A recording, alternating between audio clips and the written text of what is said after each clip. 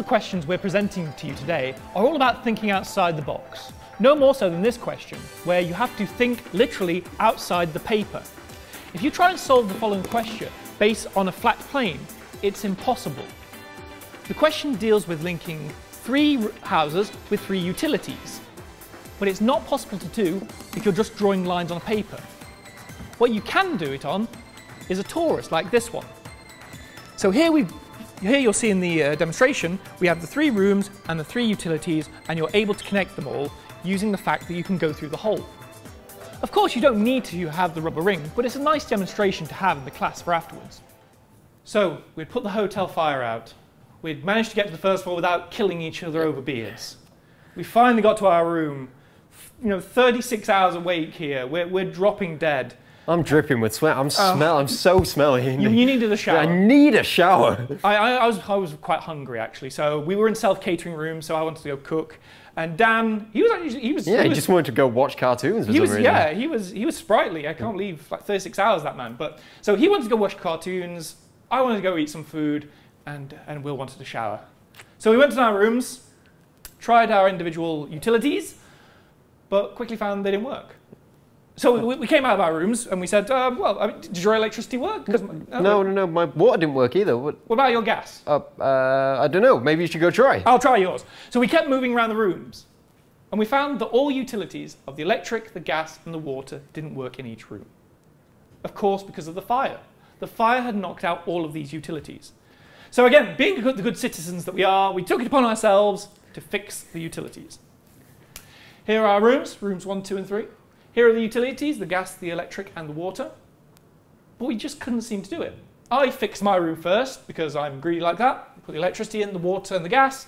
Then we fixed Will's room, and because Dan doesn't have a beard, he didn't get any electricity. But that meant he couldn't see any cartoons. No matter what we tried, we just could not link the last utility to the room. And so we're going to throw the question over to you. Can you link all rooms to all utilities? Unfortunately, it's impossible. So some of you knew this, some of you didn't. It's actually impossible to solve this problem as shown here. You simply cannot connect this last utility to the last room. Which is probably why the hotel was on fire in the first place. It probably was, because they had tried to couple the water to the electricity, and that's never going to work. They're cheap. They probably won't go so cheap as well. Yes, thinking. Good. So what did we do? Well, luckily, we're mathematicians. We're a little bit cleverer. We realised that we couldn't do it in the plane. But we can do it if we knock a hole through the hotel. So we have to create a torus. We need to create a hole in the hotel. And then we can start connecting everything. So we can connect the electricity. We can always go round behind the hotel rooms to connect all the electricity. We can connect the water very easily. We don't have to worry. All the rooms get water. We can connect the first 2 gas. Again, no problem there. It's this last one which is the problem. But because of this hole, we can now go through the hole into that last room and connect all the rooms to all the utilities. So we can all watch cartoons, we can all eat food, and we can all have showers. And Will, you have the demonstration of our solution. Here we have just a rubber ring, life-saving device type thing. Here's the electricity, the water and the gas, rooms 1, 2 and 3. And as you can see, most of the time it's very easy to connect them. You can connect all the electricities, all the waters.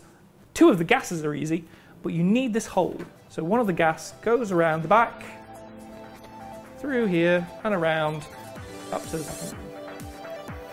So that's how we solve this.